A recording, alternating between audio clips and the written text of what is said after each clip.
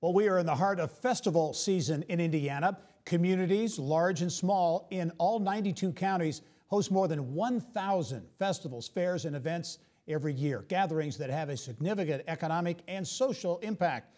One of the state's largest festivals is wrapping up this weekend in Fort Wayne. More than 250,000 people in Northeast Indiana this week for the 54th edition of the Three Rivers Festival. It's an event created to celebrate downtown and the rivers, a core mission that has not changed since 1969.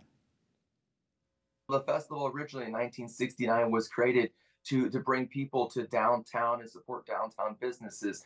I mean, as the the city has grown, there's businesses throughout the whole part of the city, but we still have that same core of bringing people into downtown to celebrate, the rivers that we have or the businesses that we do have, not only in Fort Wayne but in the region.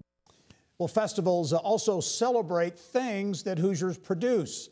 In Corydon, the state's first capital, that means a salute to popcorn.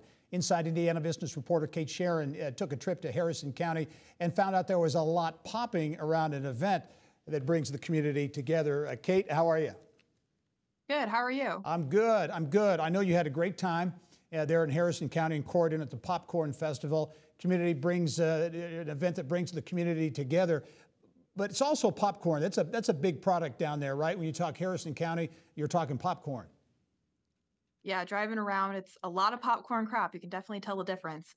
It's 10% of the country's export of popcorn is made right there in Harrison County. And it's a lot of family farms that are producing that crop. I know you sampled a lot of things there and could kind of feel the enthusiasm around this event. So it brings the community together, but there's also an element of kind of a marketing tool for the community as well.